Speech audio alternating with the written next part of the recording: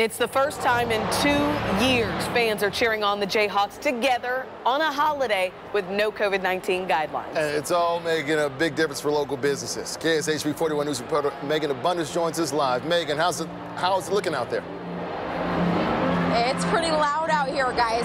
There is a big crowd for the KU game now that started just about 20 minutes in. And there was a huge crowd at Power and Light. Kind of an exodus right now, but as you can see behind me, the live set just ended and people are starting to make their way out. But bar owners say they are back to what they love doing, and that's entertaining people.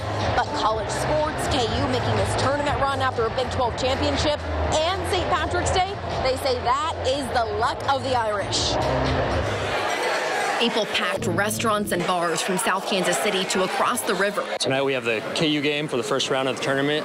We expect a huge crowd. Big events that have lined up, something that hasn't happened in a while. Right now we're just really thankful that it's some semblance of normal and getting back to, what people love, college basketball, St. Patrick's Day, and just being able to go out and have a couple drinks with friends and just have a good time. Because we all recall what it did look like. It was rough. It was, mass, limited capacity, which, put a damper on everybody's pocket. But many of the businesses will tell you they're still climbing back to normal. It's not about profits now. It's about, just getting back to what we used to do, time and time again, and just keep going from there. While others are starting their normal. Brady and Fox hit their opening day today. Being an Irish bar and being our first day of business was definitely a challenge to get open today. Their key to success, not being overwhelmed.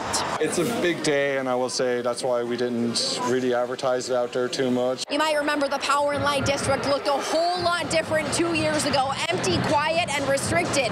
But today, they're expecting a huge crowd and a live performance tonight. Events businesses can get behind. Pure Kansas City spirit where it's like, we're not down, we're not out yet, and we're just going to, grit our teeth and go right through it. And it's fun to kind of be back on that uptick and just be like, all right, here we go. We're ready to do this again.